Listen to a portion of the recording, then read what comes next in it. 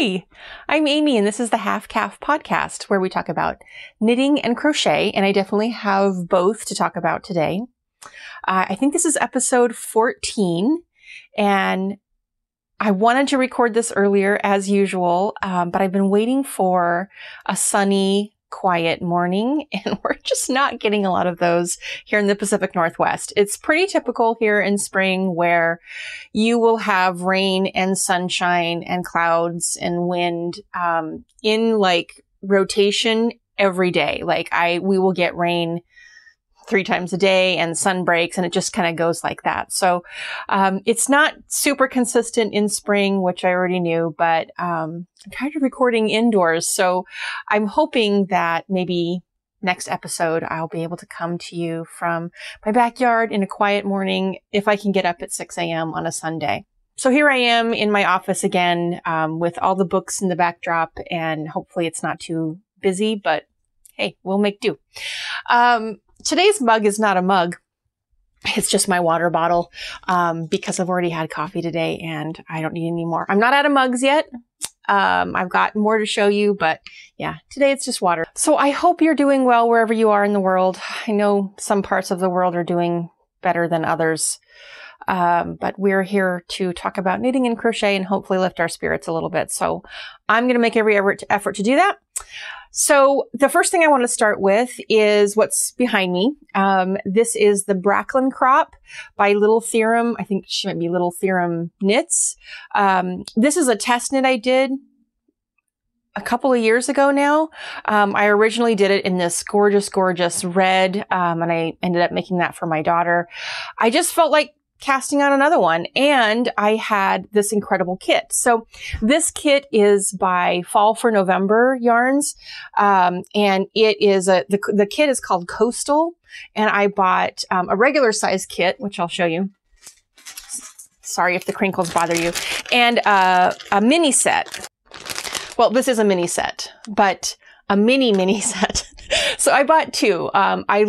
These colors I just adore. The blues and the browns, like they are my half calf crochet colors, like the business colors. I just love it. So when I saw this fade kit, I knew I had to get it. And so I got a couple of them, mostly because I wanted to make sure I had a sweater's quantity or a garment quantity in, a garment that I need to for my size. So I was kind of just trying to estimate what that would be. So I ended up getting, a kit of, I think it's 10. Yeah, 10. This is a set of 10 fade, and they're 20-gram mini skeins, but then I got a mini kit, which is 10 skeins of 10-gram minis. And I did that to make, because like 2 I didn't need quite enough of, but so I kind of wanted to make sure I could supplement the yarn. Anyway, I messed that all up because I just decided I wanted to use the mini kit for this one, because this doesn't take a lot of yarn. It depends on what size you're making, but I mean, it's short sleeve. It's meant to be cropped. I think I made it a little bit longer than the pattern calls for, but, you know, it's supposed to be kind of just short and easy. So I figured I could use that kit, and that I'd still have enough to do something, with the remaining kit.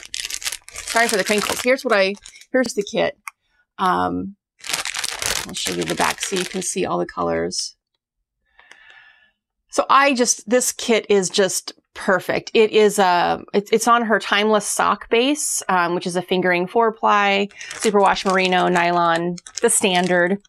The only thing that's missing from this kit that you will see in here is, it's a different yarn. It's one I substituted because I didn't have quite enough. I knew I would need, you know, 1 more, maybe 2 more skeins given the yardage I needed for the size I was making, which I'll get to. So this section right here with the speckles in it is actually not from the kit at all. And I think it goes pretty well. I mean, I like it more than I don't like it. I love the yarn, of course. This one I've had for a while. This was a skein of, Sapling sock from Cedar House Yarns, and it is in the colorway Our Neighbors to the North. And this was one I just kind of had to get because it was the blue and brown, right? I love those colors. To be honest, I'm not usually a fan of speckled yarns. Like, they're so pretty, but like using them, I just don't find that I want to use them in my work. So I don't usually get that kind of thing, but I did decide to this time again because of the colors, and I went for it. I decided to sub with this because I thought that, you know, it would be okay. And then it picks up the browns and the blues. And since it's a blue fade, I figured I would kind of just try to jam it in somewhere and hopefully it would work. It's a little grayer than the other blues, but I feel like that's okay. However, if I'd gone, so obviously I started at the blue end and I was going to go to the brown end, right? And so this, I don't know if you can see that. Yeah. The lightest color of brown would have been at the center, and then the bottom, the darkest color of brown would have been at the bottom. However, when I was doing this, I thought, you know, to go back to this like light color after this, I'm afraid that's just going to make this look like kind of even grayer and dirtier. So what I decided to do then, and again, I think it more worked than not, although, you know, there's room for discussion. I decided to go right into the browns and just kind of mix it up and then go lighter again, and then use the rest of the blue in here and on the sleeve cuffs. I played yarn chicken with this, especially with the body, and I had like this much yarn left. I mean, it was an epic win. So I don't have anything left except, of course, the Neighbors to the North, because that was not part of the kit. And so that was actually a whole 100-gram skein. So I still have plenty of that. And I can use it in the other kit if I decide to, whatever I decide to make with that. Anyway, so this is a top down, you know, split for the sleeves, go straight down. There's no shaping, pretty casual to make and to wear. I made the 36 to 38 bust simply because this was intended to sell. I knew that I wouldn't have enough yarn to make one for myself. This is a great pattern. Really nice to do. The lace breaks it up. The lace and the color changes. This is like made to use with minis, like 20-gram minis. So you'll have like 5 colors, and she kind of helps you figure out, like, if you want to use more colors, you know, here's how to kind of plan these breaks. These were not planned because I had to just go, you know, I had to do whatever yarn I had. So, I hoped it would kind of work out, and it kind of did. See, like the break, like the yarn break happens right in the center of the lace sections for the most part. Like, it doesn't here. This is a little bit wider because the breaks are kind of like this. This is 3 colors up here, and then of course the banding down here. So I don't know if, like, especially the banding down here kind of cuts into it too much. Sometimes I think it does, but that's what happens with the fade. Tangent. I was wondering, I didn't try it in here because I was halfway through before I even got the idea, but I was kind of wondering does it work to make a fade more gentle if you do, like a row or 2 of like staggered stitches? Like something like, I kind of wonder if it might, like, and maybe I'm wrong, but, you know, if I had, when I was splitting, or when I was changing from this blue to this blue, say this aqua to this aqua, if I didn't just like break right into the next yarn, but I kind of did a row of, or 2 or so of every other, stitch being one of the each color, so that it kind of fades better. Has anyone done this? I might try it sometime and see how it looks. You know, and if it doesn't work, maybe it's just a design feature if I'm consistent, so it'll be fine. But I'm curious of trying that. Anyway, I didn't do that, and I wasn't sure how long these would end up being, so planning it would have been difficult because I didn't have enough yarn to mess with, you know. Anyway, so I'm not sure if this banding is a little too stark, but hopefully it's okay. And these lace breaks, I think they worked out all right where they ended up just landing. I was mindful that I didn't start a new color in the middle of the row for the most part. There's a couple times that happens, but I kind of did the little trick to make sure that you don't have a jog in your color. So hopefully that helped. But for the most part, I just tried to start the new color, at least at the seam, if I knew I wasn't going to make it all the way around. And I usually only had like, you know, this much yarn left over from each color. So again, it was very efficient, and I loved that. Used everything from the kit. Anyway, I made the size 36 to 38, and this ended up being a 34, and this is after it's blocked. So I didn't check my gauge, I figured it would be fine. And so maybe I didn't get gauge. I'm not, if I were trying to make sure this would fit me, I might have been more concerned about gauge and measuring earlier on and that kind of thing. But for me, as long as it's proportional, I kind of just make whatever size it works out, assuming it's not like wildly nuts. It's good enough. So I'm just surprised that this ended up being smaller, but it's fine. Because I'm just selling it. I'm not trying to cater to it fitting someone in particular. So that's the Bracklinn crop. Love it. Possibly put it on my Etsy shop or just save it for the fairs this summer. This is Chloe. Chloe is modeling this. Chloe likes to collect a lot of random stuff here. So she's very decorated. Anyway, what's next? Let me get to the next project. So I decided to do, I had the yarn for it already, and I've just been meaning to get back to it. So I decided to do another Mandala Madness parasol. It's not a parasol, it's a blanket. But you know, you can do whatever you want with it. And I made it a parasol. So, I did one of these last summer. And it's in cotton yarn. And it fades from like this super gorgeous, like rosy pink to a black. So I got 2 skeins of those and I ended up using one and just a little bit to get around to the last row to get the black around to the next row before I could stop. So I basically used, almost all of a skein for this one. So I wouldn't have to borrow from another skein. So I've got a little bit left. And honestly, it's hanging on the end here because I wasn't sure if I was going to try to make it longer. Or bigger. The reason for that is that, to make a parasol, of course, you have to find a frame, an umbrella frame. And I didn't know what size I was going to get. I try to get child size because that way, it's kind of just like a little dainty parasol instead of like this huge rain umbrella. You don't really want that. That's a little much for a parasol.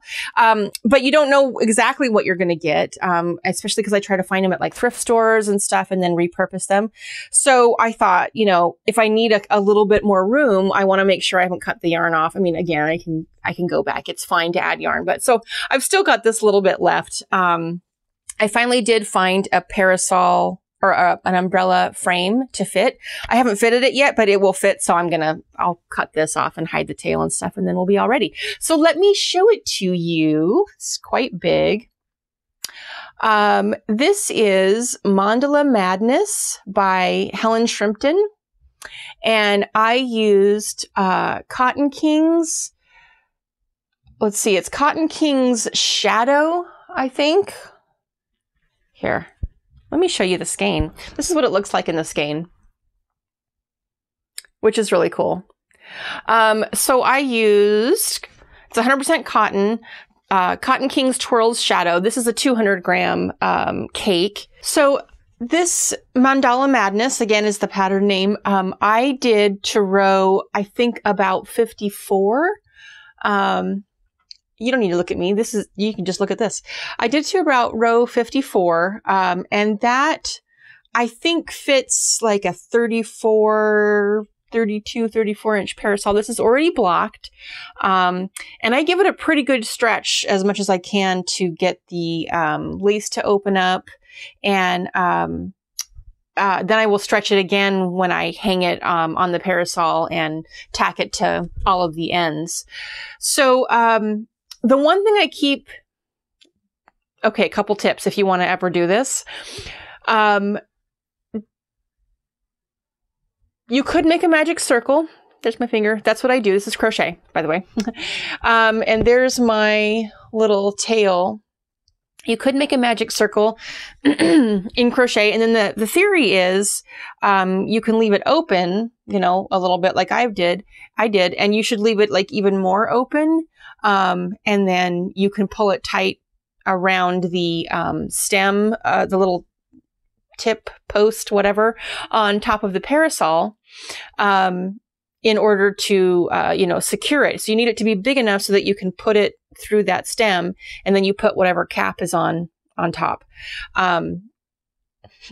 of the parasol of the frame. However, this is often not big enough. It is big enough to fit around the little metal stem, but there's usually a cap on there, and it's usually very difficult to get off. It's not meant to come off. It's usually glued, depending on what you find. If you're shopping around in thrift stores for kid umbrellas, you know, trust me, it's going to be glued. So sometimes I try to get it around that, but there's no way.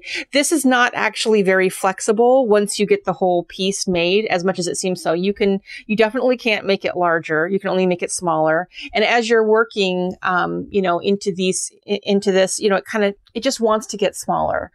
So I've got enough room for a post to go there, but definitely no room to get it over whatever cap is on top of that post at the very top of the parasol. However, my clever husband was able to use a heat gun and melt the glue that's holding the cap onto all my parasols that I've got laying around that of varying sizes to use, because I'll make more of these.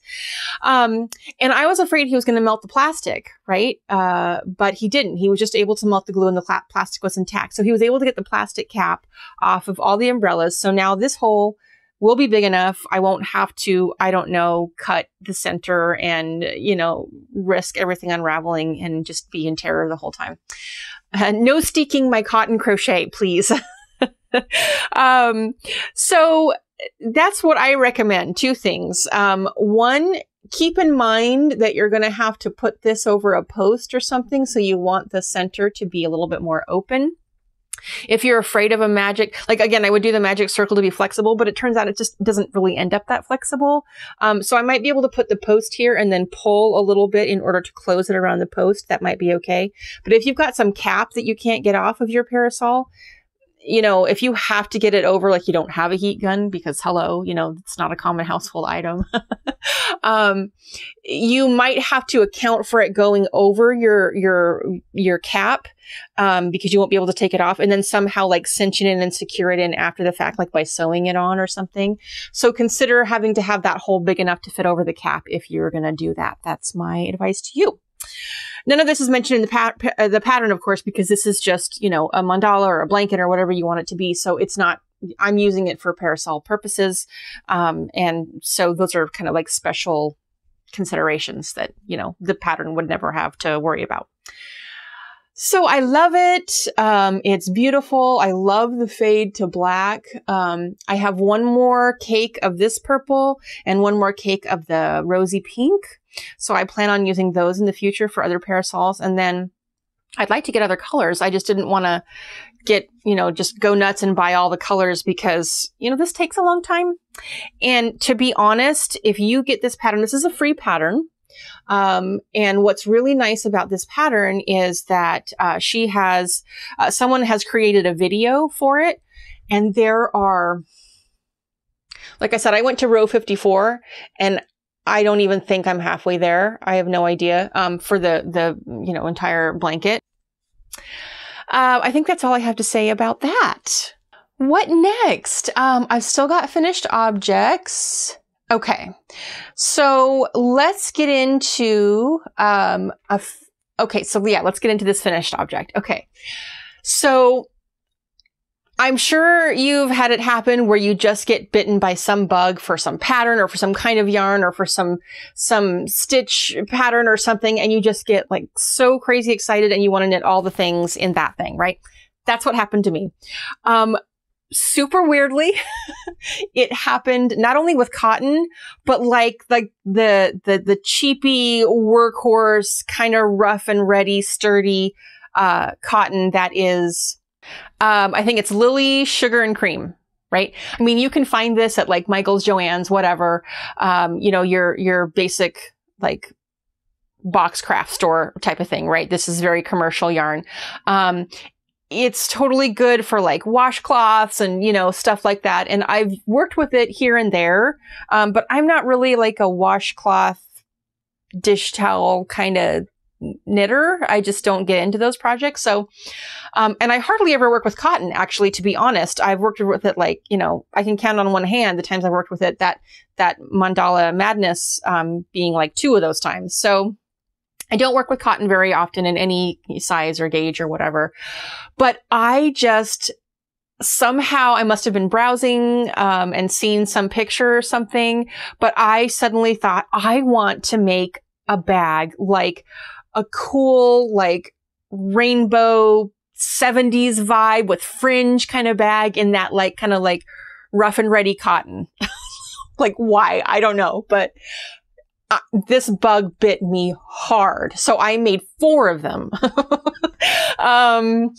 And then I kind of had the bag bug. And again, I'm thinking about fairs that I want to sell stuff at this summer, and I'm not going to be selling like, you know, turtlenecks and sweaters and stuff. So I'm like, yeah, bags, right? That's great. So every once in a while, I like to do a bag. I've done a number of them, but you know, kind of never like crammed them all in a row as much as I have here. So I'm going to show you the finished ones. And at one point we'll transition into the whips, and I've got 2 more that are whips. So let me show you the finished ones first.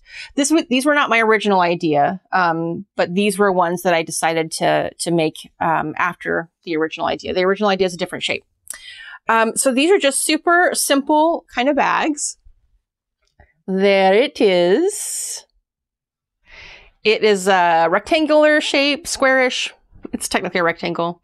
This is with C2C, so corner to corner crochet. The other ones I didn't do that way. I just made a big old circle, so I'll show you that. The thing about these bags is I knew they had to have, I wanted to have zippers and linings and stuff like that. Now I'm not great at that kind of thing, because the mental gymnastics you have to do to think about, okay, this is the inside, but you got to fold the seam in this way. So you got to sew on this side, but this is the right side of the fabric. Like, it's not just right sides together. Like, especially when you're thinking about a zipper for a bag and how you want it to end up and how you want the inside to be showing. It's just, my brain just does not do that. So any kind of spatial anything, any kind of like stuff like that, I have to learn every time. It just does not stay. Trust me, even with practice. So I watched a ton of tutorials kind of to learn, relearn, and kind of to, like for moral support, frankly. But, I was able to do it. And this is, I don't know, a lot of this is hacked and you can't really tell. So that's great. You know, I feel like it's not like super clean, but I was able to do it. Yeah, you can kind of see like, you can see some of my stitches, whatever. It's fine. It's fine. But I decided to do a colored zipper because I just saw a couple and they were cute. So this does unzip. Whee! And the good thing about this is that I just decided to do canvas and I didn't do a pocket. I'm just keeping it simple. A pocket would be cool, but I couldn't be arsed, especially because I was making a bunch of these and it's really hard.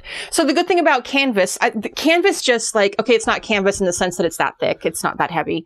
But you know, that kind of canvasy, like neutral buff kind of color, for fabric. And the reason I decided to do that is, because this, I don't know, I just feel like it fit with the vibe better, with this kind of like, I don't know, neutral granola rainbow 70s kind of vibe. I don't know what I'm thinking. Anyway, so where was I? So I decided to do it because of that. However, the bonus that I didn't even think about until I got to it, which was like super awesome, is there's no wrong side. So I had less of a learning curve to worry about, like, am I gonna like have this inside out, right? Have the lining inside out. Meaning that you want the right side pointed in, because that's what you're going to see when you open the zipper. Oh, brain. So there's one, and I just did a really simple, you know, crocheted. This is like double crochet, like 2 rows of double crochet, basically. I did use a foundation chain. If you don't know what that is, I will try to link my video on it, because that's the one tutorial I've had on my channel. I meant to do more. I just, you know, doing it hasn't happened. But that's the one tutorial I have done on my channel, is what a foundational crochet chain is. So I did that. It gives it more of a balanced stretch, because in crochet, of course, you crochet usually into chains, rather than you set all your, you know, you cast on. Like, there's no real cast on in crochet type of thing. But if you do this, the foundational chain, it's kind of the cast on thinking, but it's not really a cast on. Anyway,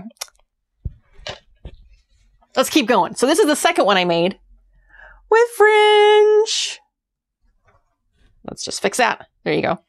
And I randomly decided to make a stripe in the handle, which matches the zipper, which is yellow. So, ta-da! I feel like my linings are pretty good, except that I didn't sew them as cleanly as I'd like, and they have a wrinkle on them that bugs me, but I don't think that, I think I just noticed that. I think that's just me, right? So there's another one, same deal, C2C crochet, which means you crochet out these little squares as you go. It's a certain technique. Some of you may know it. Okay, so, let's see. I'm going to show you now the whips, okay, that have to do with that. So, these are the whips. This is the one I did. Yeah, this is the one I first did. So this was my idea.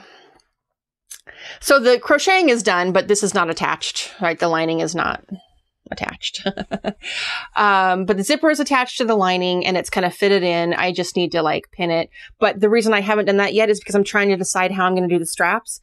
And I think the straps are going to come like right out of here and just like go straight up and then, you know, be around and come straight down. I'm trying to just make sure that they're stable and that they're comfortable to wear. So I'm still braining that, which is why I haven't sewed the lining in, because sometimes you want to like attach the straps inside and you can't do that if you've sewn the lining. So this one is really just boop, a whole circle. It's kind of pinned so you can't see that. Let me show you the other one. The other one is a little bit taller. So I made it an oval so that the rainbow would be taller. Oh, that one's not, that one's pinned too. You can see how I've kind of like tried to see this is where it's going to be. But anyway, it's just a big circle. This wasn't an oval, not a circle. And then I did on this one, I just randomly, I think it was just this one. Yeah, I just randomly decided to do, is it the crab stitch? Which in crochet is basically like it's reverse. So you go in the reverse direction and it's kind of nice. Let me show you. Kind of makes a nice and kind of sturdy edging. So that's nice. Anyway, this just feels this feels like smooth and rough at the same time. Like it's sturdy and kind of just like, I love it. I love this. This is just exactly the vibe I was going for. So I bought a ton of cotton and have been going crazy with that. Okay, I'm going to show you a couple more works in progress. We're going to jump to the works in progress because my last finished object is going to be a whole thing. So I'm going to actually save that for last, in part because it's the coolest, right? And in part because I'm going to give you a lot of tips if you want to do this project that I've acquired and written down for myself and all that. So that's why it's going to be at the end, just because. Okay. So this is made out of the same Lillian cream cotton, but these are in, isn't that cute? Oh my God, I love that. This is in different colors, of course, so it's not rainbow. I found, let me see if I can, if I wrote down what, yeah, so this is the Ditsy Daisy Granny Square. I've done sunflowers. You saw sunflowers last time. This is a daisy and super simple. I love it. So this is a Ditsy Daisy. I'm a Ditsy Daisy. Ditsy Daisy Granny Square by Lullaby Lodge. I believe it's free. Yeah, it's a free pattern.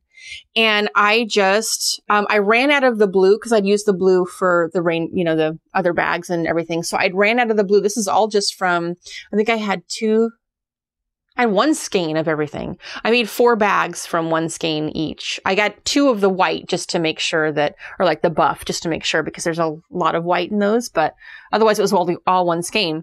So I still had some left over. So I made of the dark and the light.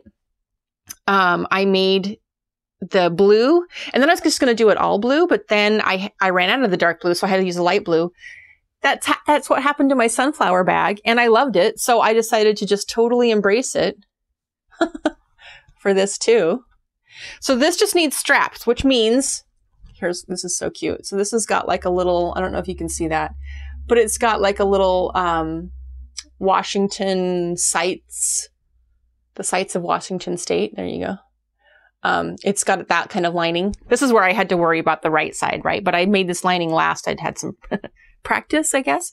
So this zipper is in the lining. The lining's in the bag. It is pinned to the bag, but I'm still thinking about straps for this one too. Like I'm thinking I want the straps, like 2 straps for them to come here. But I haven't decided and what colors and like, what am I going to do? So, that's still a work in progress, mostly because it needs the strap and then I'll just sew the zipper in and we're done. Another one I'm probably going to sell. So cute though, but it's really easy to make another one. And who needs that many bags? As soon as I say it, I know I do, right? Okay. Let's see. My next work in progress. Next work in progress. Okay. So this is, what is this called? Did I write this down?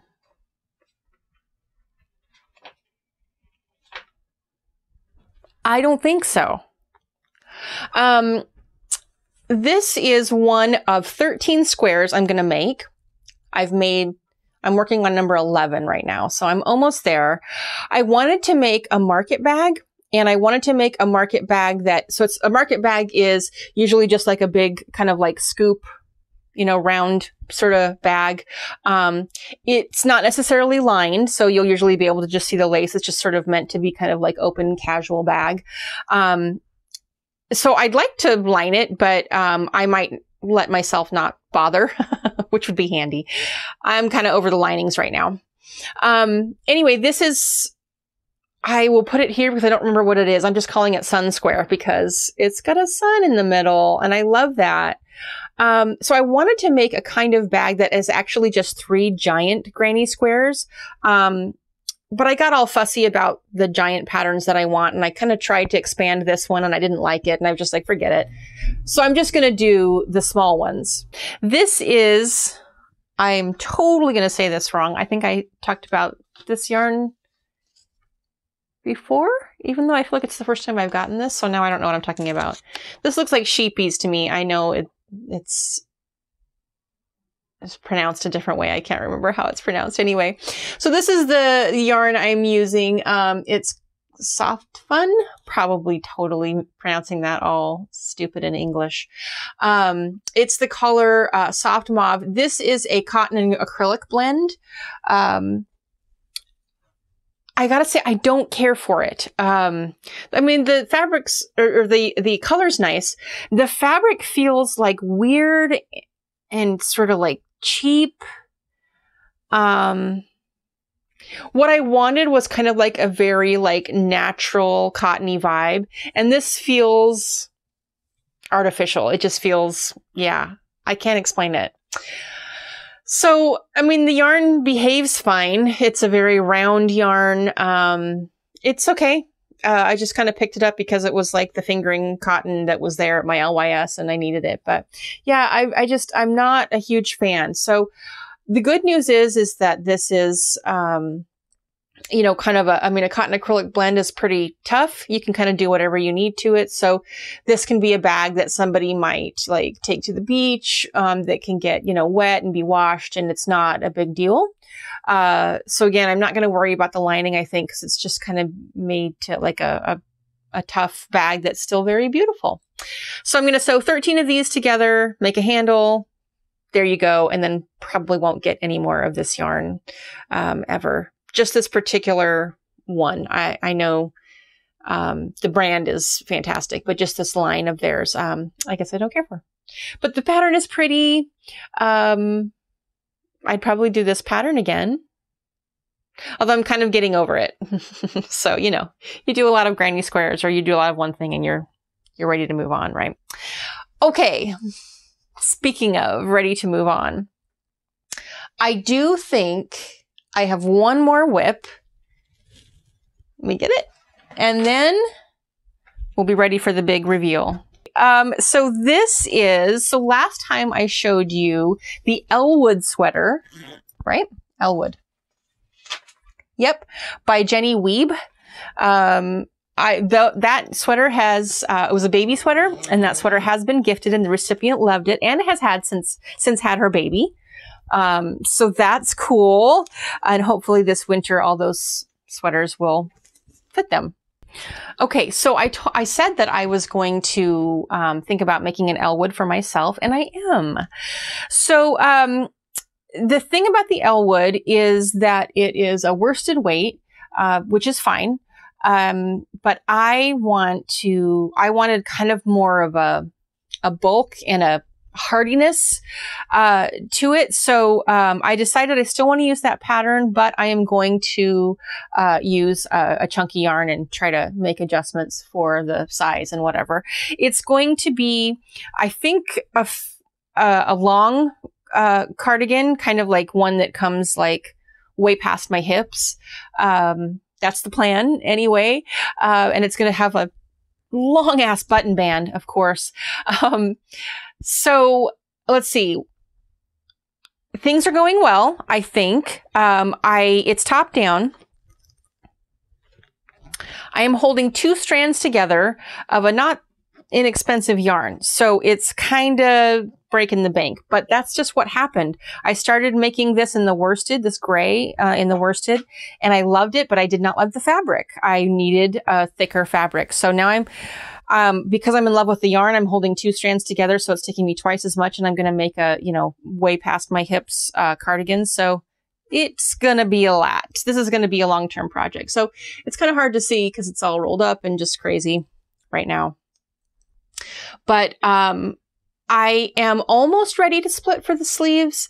I need to, I think that I've got the width that I want, but I need to test it and, like try it on and like see where it all ends up and kind of imagine how wide the button bands are going to be and see if that all lines up according to how I want it. I think I have the depth that I want, is the thing. So I need to see how wide it is according to the depth. I need to figure all that out. So basically I'm getting to a point in the repeats where I'm almost finished with them anyway. And so I want to make sure that it's going to be what I want. So I've kind of stopped on this for, the past week or so because I got the cotton crazies, right? But this is, Blue Sky Fibers wool stock. It's 100% wool. This gray, is cast iron. It's to die for. I'm being kind of careful with like the lots and like I'm alternating skeins. Like I'm holding 2 together from each lot and just trying to make sure that I get it right this time. Because I'm hoping this will be kind of a staple because I do really love the fabric. And the feel, it's very rustic feeling. It's a non-superwash. Yeah, it's a non-superwash, 100%, Highland wool. Gorgeous. So definitely worth it. I am using a size 10 needle, I think, for that. And hopefully all goes well. But you'll probably see it again because I definitely am loving working on it. Just had to take a pause to figure everything out. I just wanted to show you how the skeins look. This is just like a big bottom chunk skein. I love it. So, this brand sells 150 gram skeins and then also 100 gram skeins and 50 gram skeins. So my LYS in this color carried the 150 gram skeins. And so it's just, it's convenient if you're going to make a big project, you just have fewer skeins and you make sure that the lot matches and all that. And it's just easier in that way. But I just love how gigantic this skein is. And it's just super gorgeous. It's showing up a little bit lighter on camera because it's so like bright in here. So you can see my mug, my face, not my mug. Don't have a mug today. You know what I mean? But I just love how rich and dark and, slightly heathered and just, it's, ooh, sexy. This yarn is sexy. So I've got lots of that and it's got in different bags and I'm keeping like lots separate. I have 2 different lots and then I have a tiny bit from a 3rd lot because it just was unavoidable. So I'm like keeping them all separate to make sure I remember that I use one of these and one of these and it's crazy. Not that bad, but anyway. So that's kind of like one of my long-term projects, but it's going to get finished before, my other blanket projects like the fire blanket or my death shroud. See previous episodes for explanation about that. Okay, now I am so excited to show you a final product. This was a absolutely 100% product knit, not a process knit. I will say I absolutely did not enjoy the process. I knew that would happen from the beginning. It is absolutely no fault of the pattern. It is because I do not like making knit amigurumi. I find it very difficult. I usually make amigurumi in crochet, but you know what's coming, right? Okay, you ready for this?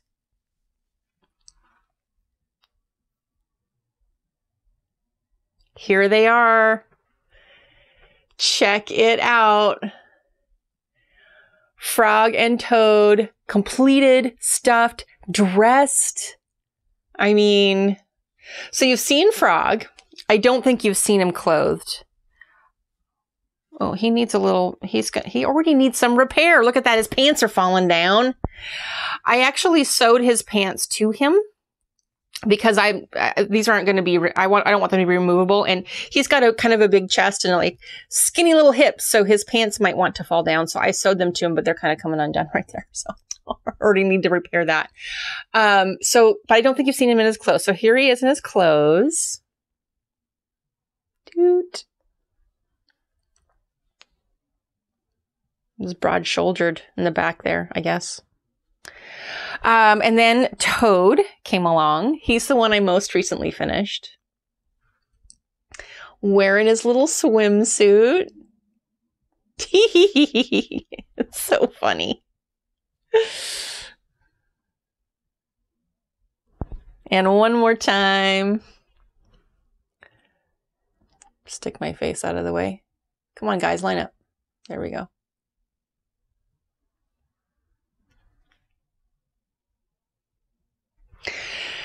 So these guys, oh mama, what an undertaking. So I have been working on these guys since earlier since last year. So like February, I think I had already was starting on them. The pattern is 100% awesome. There's so much tiny detail, especially, you know, the eyes and just, okay. So I don't want to discourage you from doing it. It's absolutely 100% worth it. I'm so glad I stuck with it. I'm never going to make them again. Some people might. I'll certainly know things better if I do make them again, right? So it's a great idea.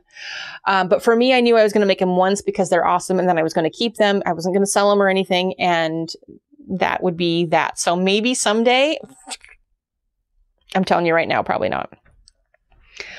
Okay, so yay! Let me tell you a little bit about the yarns and so let me actually erase. Let me tell you about the pattern in case you've been living under a rock and don't know about these guys. This is the Frog and Toad pattern by Frog and Cast.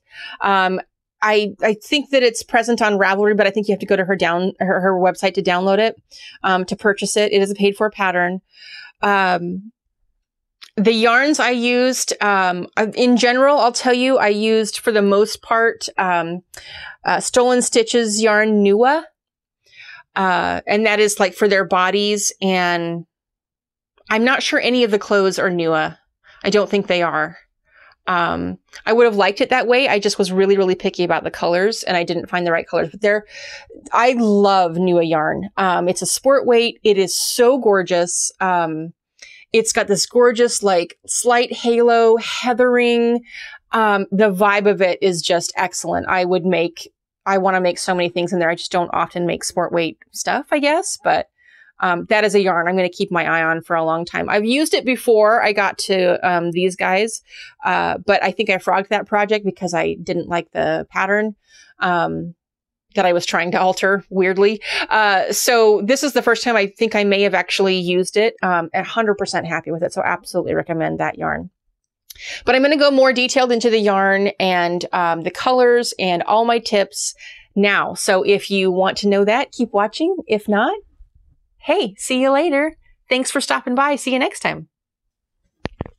Okay, so I have a whole list of tips and hopefully in relatively intelligent, convenient order. So, get your pencil out, or I don't know, something. So general tips that I want to give you just about the project overall. Choose your yarns carefully, and especially your colors, not only for Frog and Toad, but also for their clothing. That's primarily because I think the colors are kind of half of what sells it.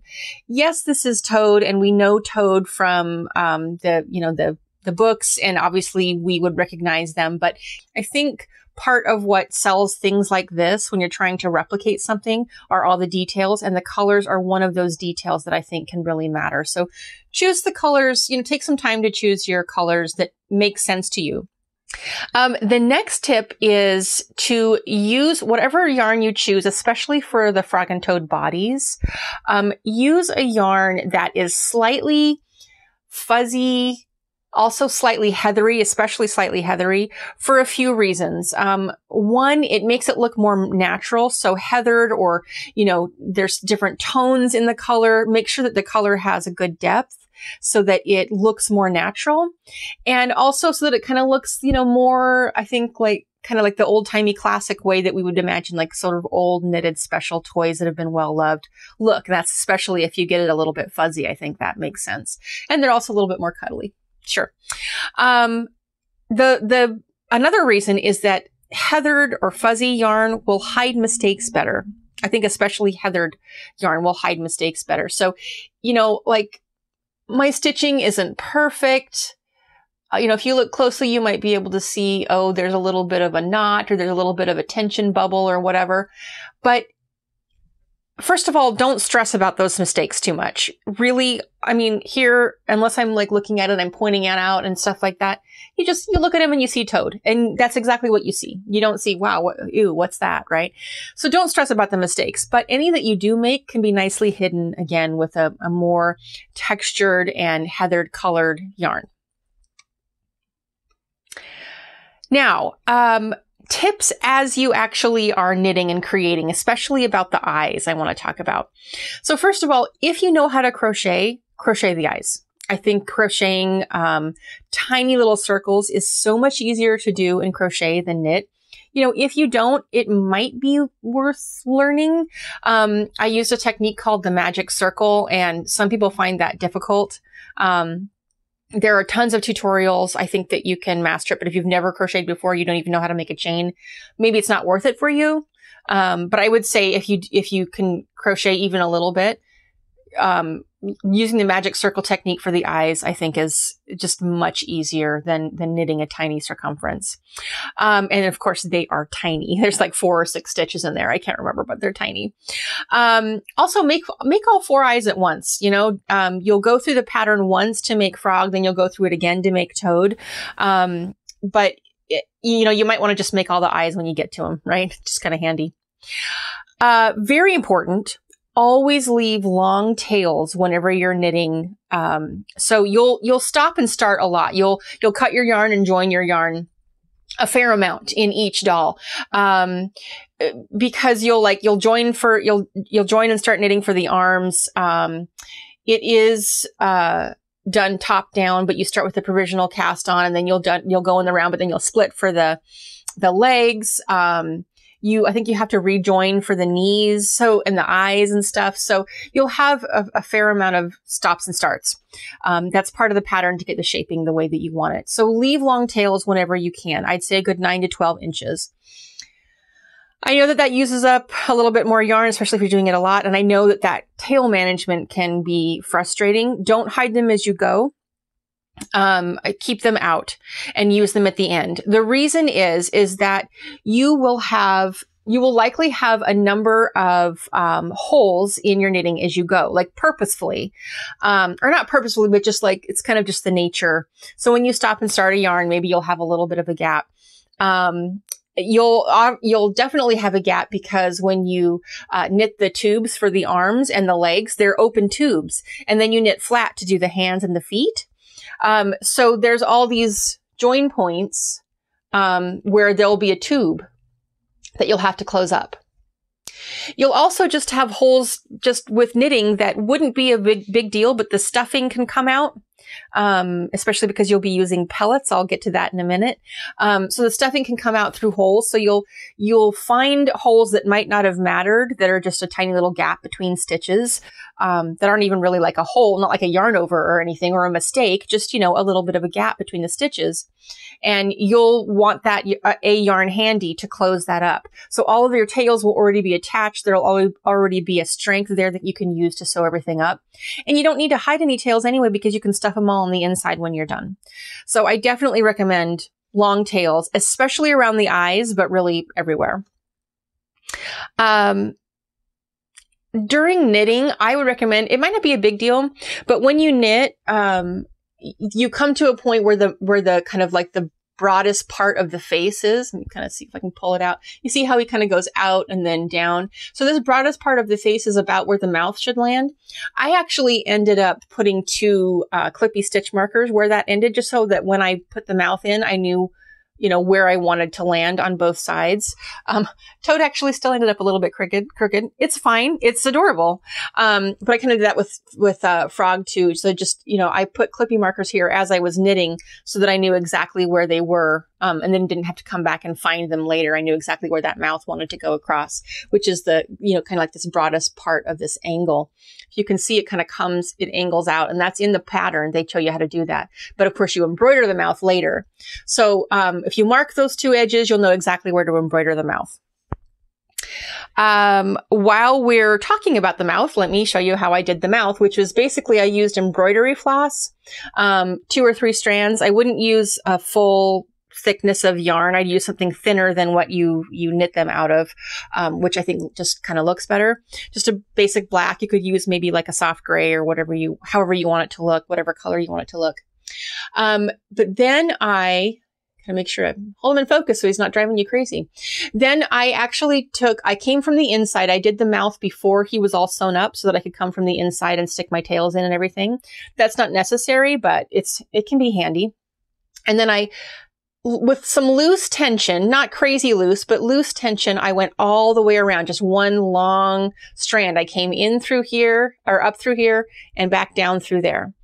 And then, in order to make sure the mouth shape stays this curve, I kind of pushed it up to just have it sit on that curve. And then I did a small little tack there. So I came up and down to just capture that yarn so it will stay there. And then I just tucked knotted it and tucked the tails on the inside. And there you go. Okay, let's talk about eyes. Eyes. There's Frog's eyes. They're a little wonky. There's Toad's eyes. Could be a little wonky too. I don't know. The eyes are probably the most difficult part. Let's be honest. They're tiny. They're little round guys. So several tips there. First of all, in the pattern, you do a small little cut. So I actually made that one little tiny cut with a seam ripper. And I found that gave me a level of precision that gave me the feel goods. Also really take your time when unpicking the stitches, so you'll cut one stitch so that you can just unravel a tiny little bit, for the top and bottom of the eye. And then you'll put your DPNs, in there. You'll pick up those stitches back up again so you can start knitting there. So I just recommend taking your time when picking up those stitches. And actually what I did was got one of those little clippy markers, and every stitch that I carefully and slowly unraveled, I caught with that clippy marker to make sure that I didn't lose where I was at or lose that stitch, or that things didn't start unraveling, because it can feel kind of nerve-wracking. So if you capture every stitch as you go, you'll feel a lot more secure, and that you can, then put them all on your needle after you've unraveled what you need to unravel. So when you unravel the eye stitches, you will pull you'll have some thread that you'll pull out, but it's going to be like this much. So it's not it can be kind of nerve-wracking feeling like now you need to secure those stitches so it doesn't unravel further, and secure those ends that you cut because you cut your knitting, right? So you have to secure that somehow. And you can do that, like you could maybe knot those little tiny ends together, like behind the eye or something. But while you're working on it, that can actually, I think, interfere. So honestly, what I did was I took a little bit of Scotch tape and I taped those ends to each other, and then I folded the tape over so that they were captured. And that was very helpful to make sure that they didn't unravel further or get away or move at all. Even better than a knot, which can come unraveled and things like that when you're wrestling with it. And then you can pull the tape off and knot them later after the eye is all done. And it's not going to interfere with you, that knot. But I didn't. I left the tape in there and just stuffed it on the inside. So that's a tip for the eyes. When sewing the eyes in, make sure that they're both facing upright, like the direction you want. There is a direction to the eyes. The pupils have a little bit of a T shape, and you can see I even struggled with trying to, even though I recognize where they should go, I had a little bit of trouble in trying to get those T shapes, matched up. So they're a little bit different. It gives them character, and that's fine. Okay, before you stuff them and finish them, I am not kidding. Set up a really good area. If you're anything like me, I just knit in a corner of my couch, and I put stuff on my table next to me, and I have a little craft light, but really make sure you have room to spread out. I would sit at a table, that you have all your supplies with you, good light, seriously, because it's a little bit frustrating to work this small and a little bit nerve-wracking to cut your knitting and to try and knit in a small area and keep track of your little tiny tails and all that, right? So just set yourself up. This is me telling you to make a swatch. The equivalent of making a swatch, right, is set yourself up to knit well, but seriously do. So good light and all that. But here's the supplies I would recommend. So a sharp yarn needle and a tapestry needle. A sharp yarn needle, meaning the eye is big enough to fit some yarn in, because sometimes you may not want to just go stitch for stitch. You might need a sharp needle to actually maneuver the yarn where you want to go when you're sewing. So I would have either, just in case. At least 3 DPNs, because you are going to need to knit again. Even though it seems like everything's done and you've done the eyes and everything, you actually have to knit flaps in order for the eyes to fit in. So you'll need 3 DPNs. You'll also, I absolutely would not do this on anything other than DPNs, by the way. I know some people want magic loop when they want like a small circular. It's just too small to do anything but. You're really just going to have to do it. I would recommend that for the body too. That's up to you. But definitely when you get into these tiny little guys, the eyes and the hands or the arms and stuff, really just DPNs, just do it. Okay. So, several clip markers, the actual clip markers. I didn't really use a stitch marker very often to just kind of keep track of the rounds. You can, but, that's really only going to be meaningful, like maybe for like the basic body, right? Have a seam ripper or a small sharp pair of scissors. Big old sewing scissors are a little bit hard to make sure you're getting to clip that one little eye stitch. So make sure you have the right tool for cutting. Have a little crochet hook if you can, to make sure that you can catch any drop stitches. Because especially when you're doing the eyes or when you're sewing up anything, around the eyes, you want to make sure that you don't drop more stitches than you're supposed to. So, and it's all very fiddly. So having a crochet hook that's about the same size as, your yarn, something small enough, but not too small, will help you in recovering any drop stitches. Also tape, as I said, if you want to do that eye trick, like Scotch tape, sticky tape. And, I would say pellets and stuffing. Okay, so let's talk about pellets. Use pellets instead of stuffing. That's the conversation.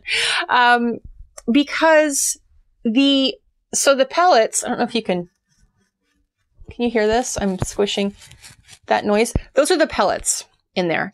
And you can get them at a craft store just like you can stuffing. And it's basically like if you were wanting to make a bean bag. I 100% recommend the pellets. They feel so much better. I don't know what it is, but it feels good in your hands. The weight of the pellets in there, the shaping, it's worth it. So I would absolutely recommend using pellets instead of stuffing, unless you just can't stand it. And then, you know, that's fair. Do what you got to do, right? But I definitely recommend the pellets. However, I will say that I used a little bit of stuffing at the top of each of their head because when you're filling with the pellets, you know, they'll settle in. I'm going to give you more tips about the pellets, but they'll settle into all the little areas. But you're going to be filling the guy, so he's going to be open right here, and that's the opening you're filling in. You can't fill him so full that he falls apart, that he spills his pellets every time you even move him, because you're going to have to sew that up. But you want him full enough, right? So I put a tiny bit of stuffing, actual like polyfill stuffing, in the top of the head for two reasons. One, it makes it easier to stuff in there and nothing will fall out while you're maneuvering him to sew. And two, it's easier to fill that space so that his head isn't all sunken in. Because you're going to want to, like, you know, kind of like get some stuffing behind the eyes and get some stuffing in the face. And he'll kind of sink if you can't get the pellets high enough. So the stuffing kind of closes up that gap and then also keeps more pellets from falling out while you're sewing him up. So definitely recommend that. Absolutely use a container, some kind of Tupperware container or bowl or whatever that's, you know, decently large when you're filling them and when you're sewing them, because pellets will fall out. They just will. So have a container so that you catch all those stray pellets and can put them back in the bag, you know, when you're done. And I can't tell you how many times I wanted to just turn them a little bit to see something and pellets fell out. You know, it will happen. I actually thought a funnel might be useful. But you need a really wide bottom because the pellets will bottleneck super easy. So I ended up not using the funnel that I thought would be fine. So you can try that if you have something really wide, but just a thought. You will want I didn't even put this in the supply list. Shoot, you will want a chopstick or a pencil or something to be able to aid you in stuffing, even though it's not, you know, polyfill, it's pellets.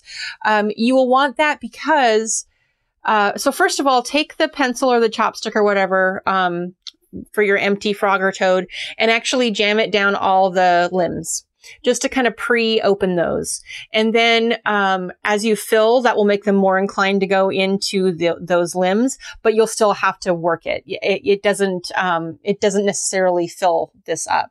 So, you will have to take, you know, you'll have to fill it up and it'll fill all the way up to the top. And you'll have to take that chopstick or that pencil and kind of jam it down into the limbs and encourage the pellets to fall in all those limbs. And you'll need to do that a few times.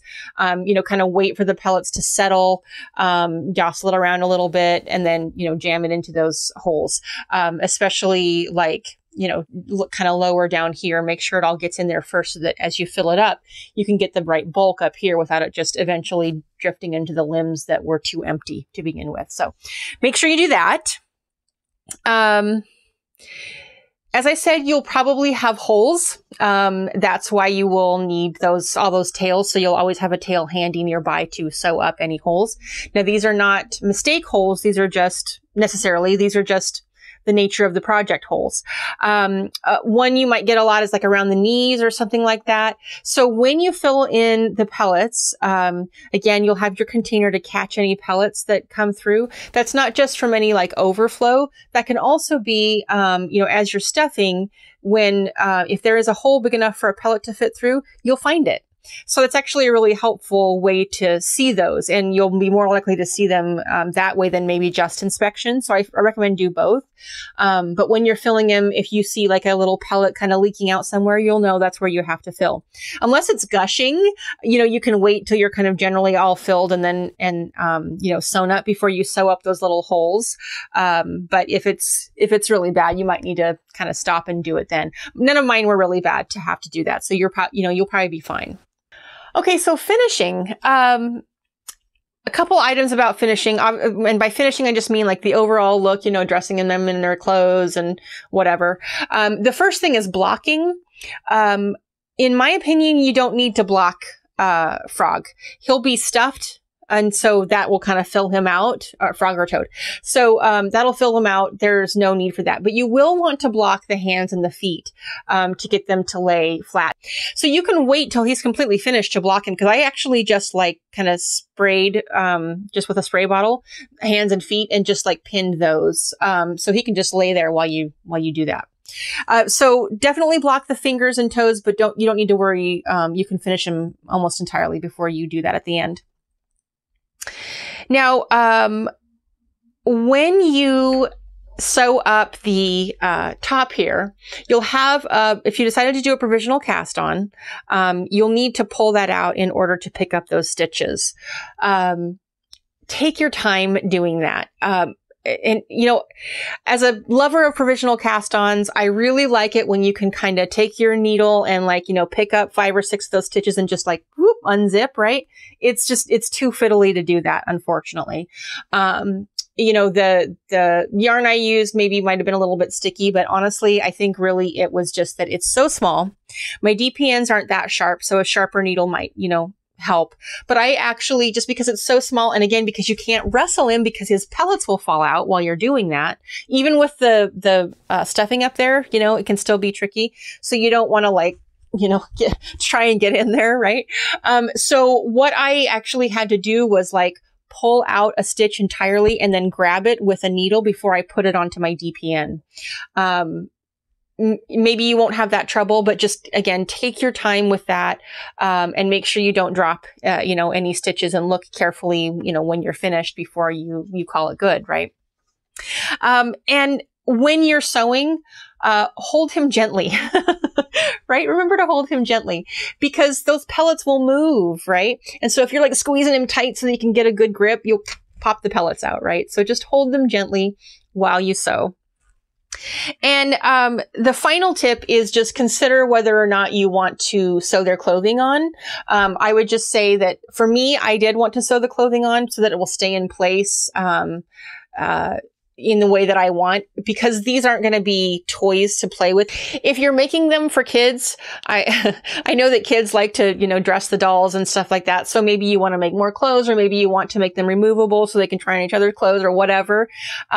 So that's fine. You know, you don't need to sew them on, but otherwise I would recommend sewing them on if they're just meant to be a display piece, because then they'll just lay how you want.